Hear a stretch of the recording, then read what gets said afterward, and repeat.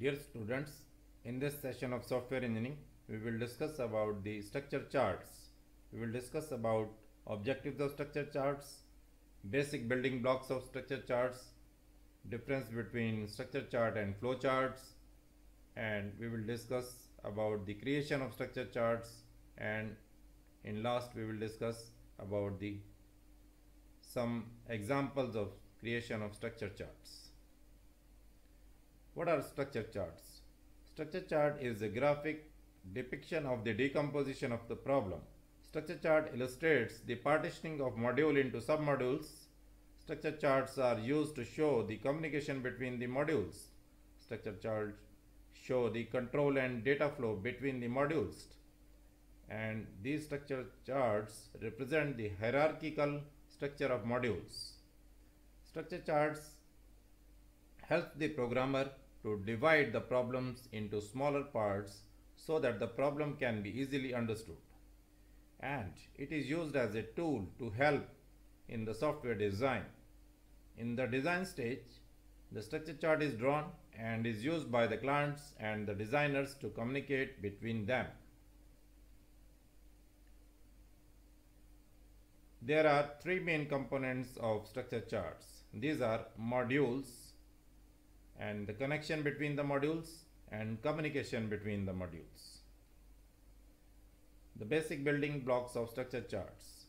The basic building blocks includes a rectangular box. It means a rectangle represents the module. A module is a function or set of functions referred by name. Arrow pointing downwards at angle represents the function call or module being invoked. An arrow connecting the modules implies that during program execution the control is passed from one module to another module in the direction of connecting arrow. And third symbol is arrow with circular tail. This is called data element and can be passed from one module to another for communication. Arrow with shaded circular tail. It represents the control element. It allows the module to take decision on the data element. Diamond box. It is used for indicating the decisions. Depending upon the decision, the module can be invoked. Arc with arrowhead. It represents the iteration, the number of modules that come within the loop shown by number of arrows invoking the modules.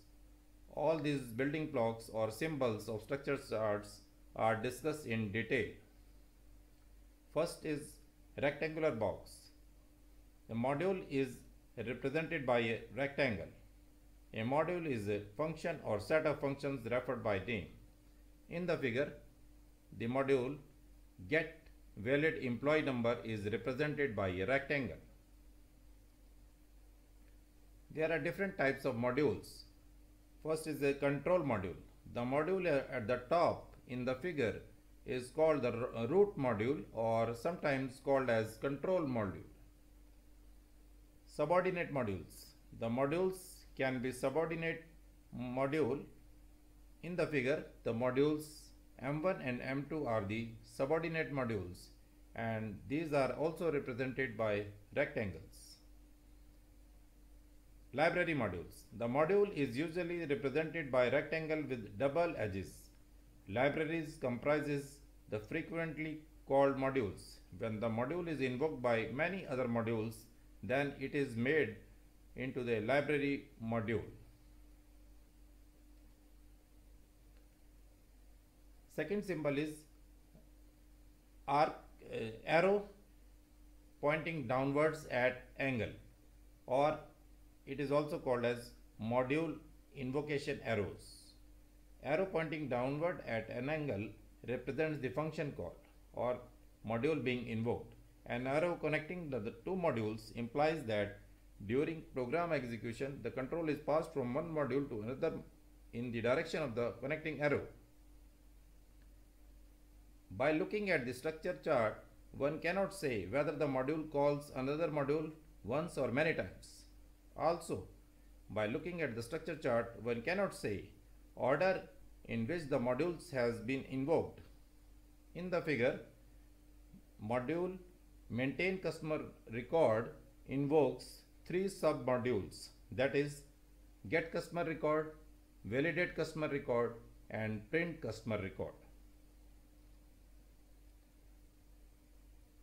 Next symbol is used for data couple. Arrow with circular tail is called as the data couple or data element, and it can be passed from one module to another module for communication. The direction of arrow shows the movement of the data element. In the figure, it is shown that the module get customer record can send the data couple or data element, that is customer record, to the invoking module, that is maintain customer record. So the data element customer record is represented in the figure with arrow with circular tail. Another symbol is used for control couple. Arrow with shaded circular tail is called the control couple or control element. It allows the module to take decisions. In the figure, it is shown that the valid flag, that is valid customer number, is sent by the module validate customer number to the invoking module, that is display customer number.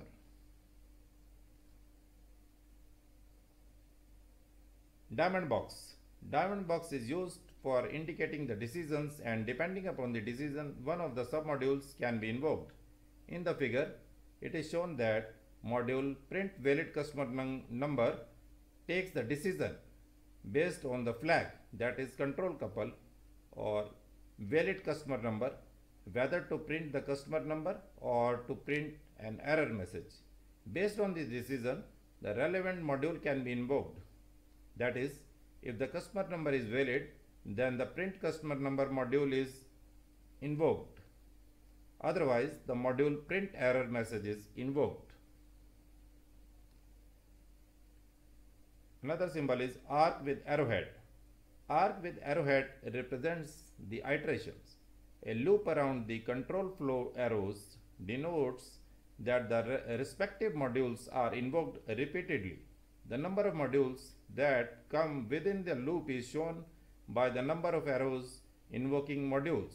In the figure, it is shown that three submodules, that is get customer number, validate customer number, and print customer number, are invoked repeatedly by the print valid number module.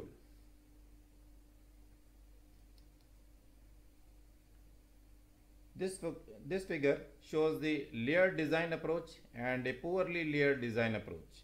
In any structure chart, there should be one and only one module at the top, that is called the root. In figure, M1 is the root module or control module.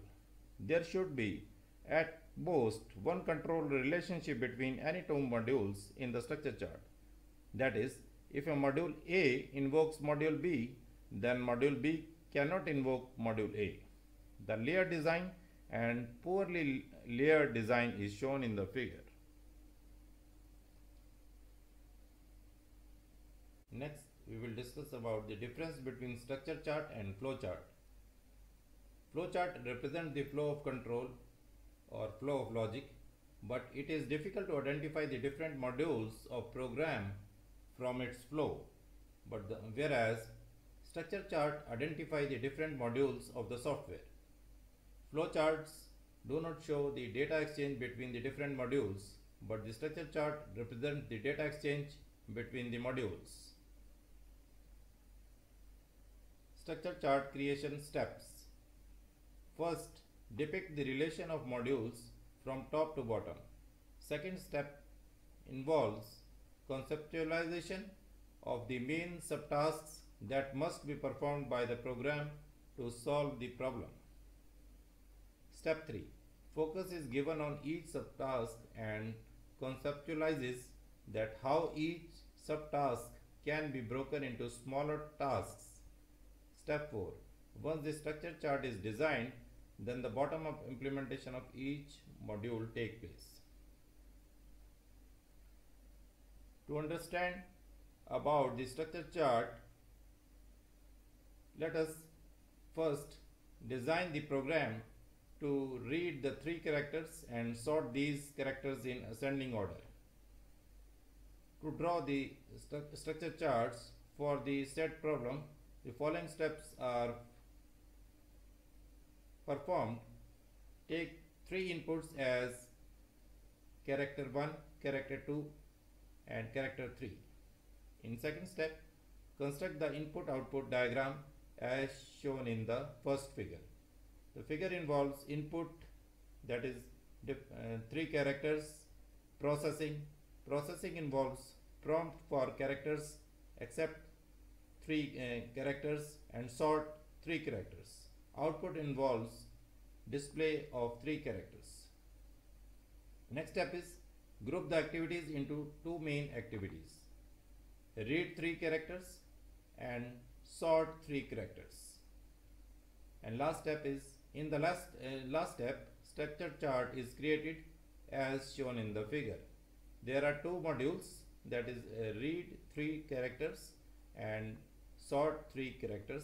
These are represented by rectangle, and there is data element which are shown by character 1, character 2, character 3, and sorted characters are returned to the read three characters module from the sort three characters module.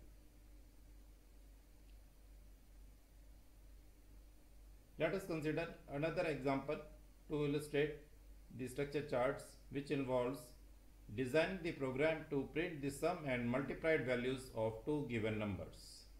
In the figure, it is shown that there is a main module or main function which is represented as rectangle. The module is called control module, and this is also called as root module. In the figure, there are three subordinate modules or submodules, that is addition of numbers, multiplication of numbers and printing of numbers.